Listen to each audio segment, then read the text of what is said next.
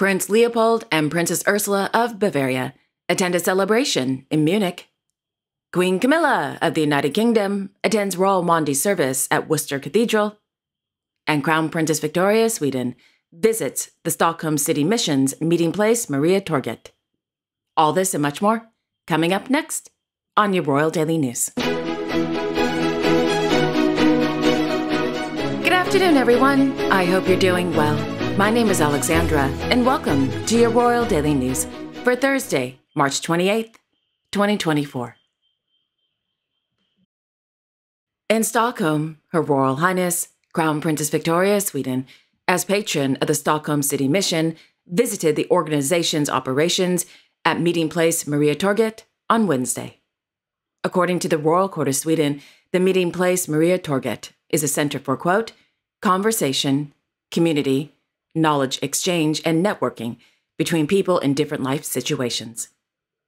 The meeting place has, among other things, a cafe, as well as various group activities and cultural events aimed at both the elderly, adults, and children with parents, end quote.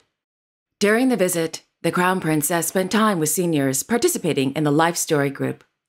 In the group, members, quote, together with a trained interviewer, they can reminisce and talk about their lives. The aim is to break loneliness, prevent depression, and give increased meaning in their lives, end quote.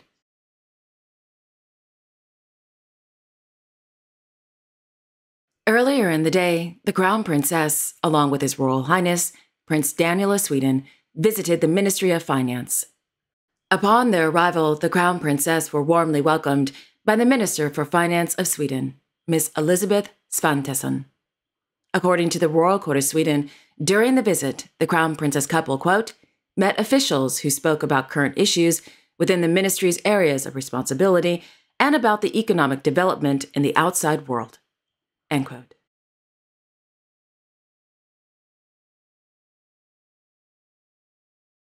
Meanwhile, the Royal Court of Sweden announced that the new president of the Republic of Finland, Mr. Alexander Stubb, and First Lady Suzanne Ines Stubb, along with a business delegation, will pay a state visit to the Kingdom of Sweden at the invitation of His Majesty King Carl Gustaf of Sweden, beginning on April 23rd through 24th, 2024. In the press release, the Royal Court of Sweden said, quote, the tradition of a newly elected Finnish president making his first state visit to Sweden is an expression of the special relationship that exists between Sweden and Finland. The state visit confirms the close connection and togetherness. The purpose of the state visit is to continue developing and deepening the very close cooperation within all areas of society, above all, foreign, security, and defense policy cooperation. The new security situation in our surrounding world makes this relationship even more significant, end quote.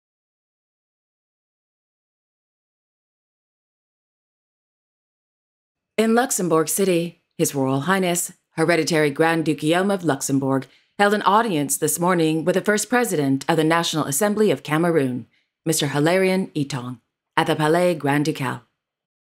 Mr. Itong is on a working visit to the Grand Duchy at the invitation of the Chamber of Deputies.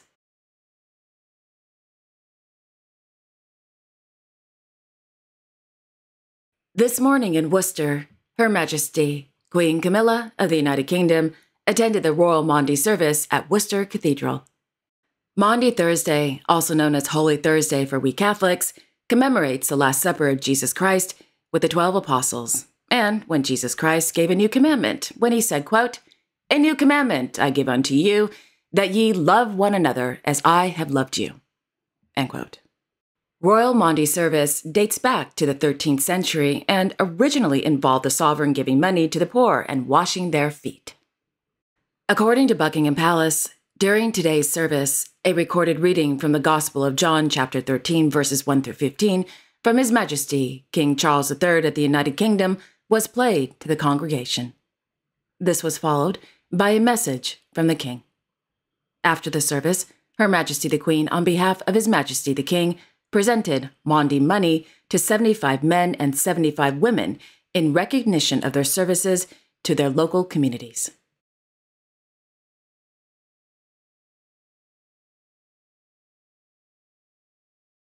And finally, in Munich, their Royal Highnesses, Prince Leopold and Princess Ursula of Bavaria, attended a celebration at Bavarian Parliament on the occasion of the commemorative publication entitled 1821-2021, Over 200 Years of Greek-Bavarian Friendship.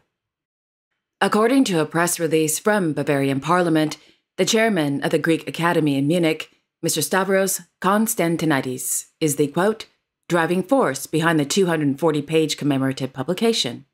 In his speech, he emphasized that there was more to Greek-Bavarian history than monarchs and historical science. It would primarily be about 200 years of Greek life and that many Greek families who have shaped Bavaria for several generations and contributed to culture and economy. The president of the state parliament and patron of the event, Ms. Ilse Aigner, emphasized that Greece and Bavaria live a community of values and contribute to a strong Europe through their cooperation. End quote.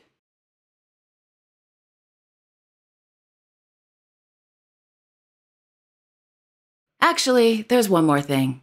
And finally, in Belgrade, their Royal Highnesses Crown Prince Alexander and Crown Princess Catherine of Serbia attended the premiere of the documentary entitled 33 Angels at the Royal Palace.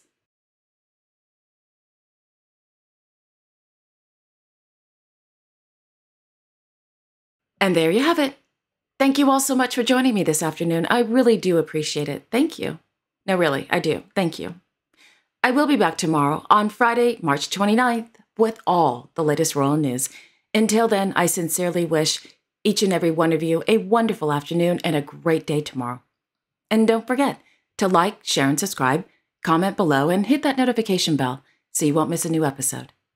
Okay, again, have a wonderful afternoon, everyone, and I will see you all tomorrow. Take care.